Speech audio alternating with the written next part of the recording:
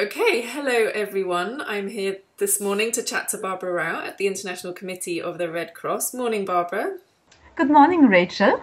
Hi, thanks for chatting to us today. So this is the very start of our course, of your course, Managing Children with Cerebral Palsy. So we just wanted to have a little chat to you today about the course and what participants can expect from the course coming up. So you're the physiotherapy lead at the International Committee of the Red Cross, is that correct? Yes, exactly. I'm the physiotherapy referent at the ICRC. And I also have, first of all, I'm a physiotherapist, trained physiotherapist in Switzerland. And I'm also giving a support for the PRP managers in 8 countries where ICRC works, mainly in the Middle East. Good. And so we're running this, you're running this, we're running together this course on managing children with cerebral palsy. So can you just give us a little bit of explanation on the need for this sort of course and why you decided to run this course? So there are actually many reasons.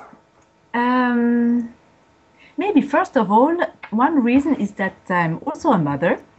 And I think children believe to have, we need to give children the best quality of life. I mean, they are our future. So that's one reason. The second reason is that I used to be a neurophysiotherapy or neurorehabilitation physiotherapist, specialized in Bobat, and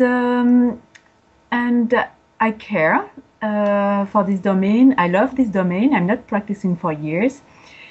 But I also see that when I go to missions to some countries, that the management of children with cerebral palsy, which is offered to the parents and to the children, is not right what I would like to see, or what I did, or what I was teaching when I did some courses on that subject. There is a big room for improvement. We are often far from evidence-based practice. And seriously, I mean, sometimes I see parents walking for hours to get treatment, and what the treatment they get is sometimes passive range of motion. So this really upsets me a lot, because I knew the physiotherapists can do other things and can offer the parents more than actually what they offer. And so I thought since years that we definitively have, the ICRC has to be more involved in that field, and that we could do a course. We also, as a mother, you know, when I come to physiotherapy rooms and I see and hear like 10 or more children crying during physiotherapy treatment, I just think that we need to do more. I don't mean that they all cry in all the contexts where we are working or which I have the chance to visit, but sometimes they do, and that's why we wanted to run that course. So with the course, it sounds like we're hoping to provide a level of knowledge with the course that we can help children around the world to improve their quality of life with the sort of globalizing the treatment that we're giving across the world. Is that the sort of aim of this course? Yeah, that's an excellent summary. Listen, I think before getting into specialized treatment, specialized rehabilitation techniques, etc., which I think are very important and useful, I think we first of all bring the messages and the main messages and the main basics, knowledge and maybe basic competence, and say, listen, this is the minimum what you should do or what we would advise you to do. And then if you are specialized, if you want to specialize, or if you want to dig into that subject further, you can go to that and that direction, etc.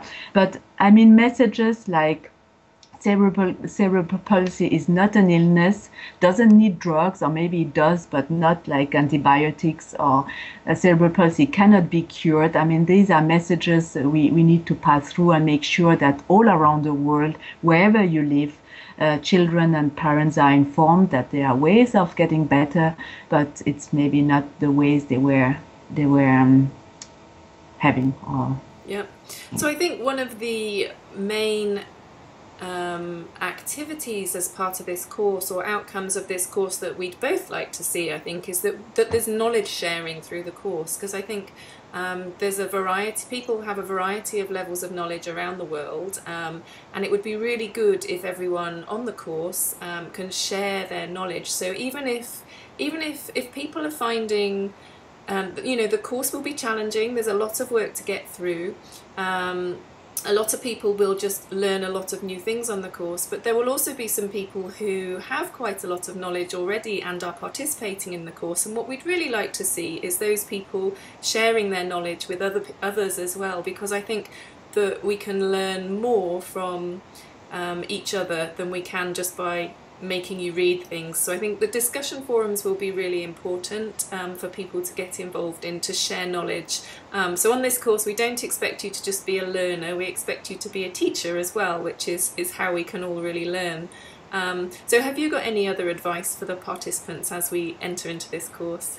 Yeah, I really would like to emphasize that this is a very important point, because in countries where communication means internet are not so widely used or spread, or where it's very expensive, etc., people have less chances to communicate with other people who have where communication, Twitter and Facebook is very easy to use.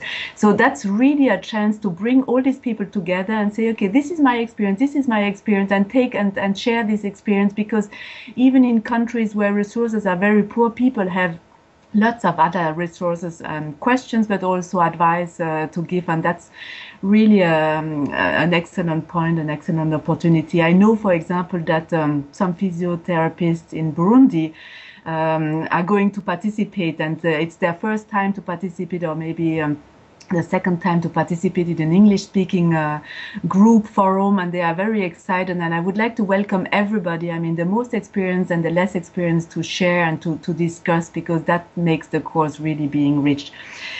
My advice, especially to people who are not used to do online courses, it's not an easy way of getting knowledge, etc. It's very new, it's very different from having a course where you have a teacher who tells you the truth, basically, or what he thinks the truth is, because you have to be active. But you have also to really think and reflect about what is your own objective before the course, because you will not be able to spend hours and hours, and you will finally get lost. So think about your objective, your personal objective, and respect also the 4 hours we recommend, because we don't want you to be completely exhausted after the second week and hating to do this course. I really would like you to experience the fun of being an active learner and an active communicator with the rest of the world, and take this course as a new experience, and really as an experience. It was for me when we run the amputee rehabilitation course. It was for me, and I hope it will be for all of you. I think that's really good advice. I think to try and keep it fun, don't get overwhelmed by there's a lot of additional reading that's optional, so not to get overwhelmed by all of that, and just try and stay within 4 to 6 hours each week, depending on learning how you learn and things like that, and what your objectives are. So, and I think setting your own personal learning objectives is a really good idea as well at the beginning of the course. So Barbara, I just want to say thank you very much for making this course available for everybody and for supporting this course. It's going to be a great 6 weeks, and I'm looking forward to it. So you and I will both be around in the discussion forums and around chatting and behind the scenes. So is there any other final messages that you have for everyone before they get stuck in? Well, first of all, thank you, Rachel. You did a great job as usual with Physiopedia. No, I mean, just be active and use the opportunity to experience something different. This is what and also maybe another point is, think about one child you were treating because that was a comment of one participant for the MPT course. They were saying, okay, when I had my patient, I looked at him different, or my service user. Or so think about one child you have seen or you are seeing, or one parent, etc., and think, okay, for this child, thanks to the course, what can I do different? One point. And if you do one thing different, or if you try, there's one more chance of bringing something new, a new experience also to this child, and maybe a better quality of life. Perfect. Good. All right. So we are both welcoming everyone to the course. Good luck with the course. We'll be around, and really nice to chat to you. Thank you, Barbara. Thanks, Rachel. Have a nice day. Bye.